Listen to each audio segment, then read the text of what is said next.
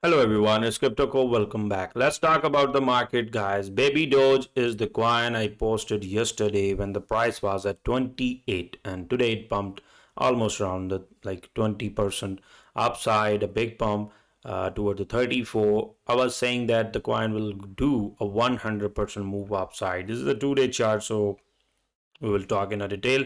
If you're new to my channel, guys, make sure to subscribe, turn on the notifications. You can join my free Telegram channel, the link in the comment section.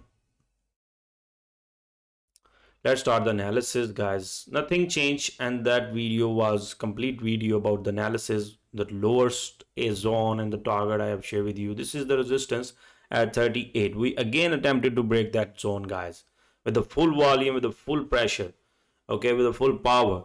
And I think we will again go down toward the 30s area, a bit more consolidation here in the zone, and something like this, and then we will have a breakout upside toward the 37. Okay, 37 is the resistance and the first target for this coin.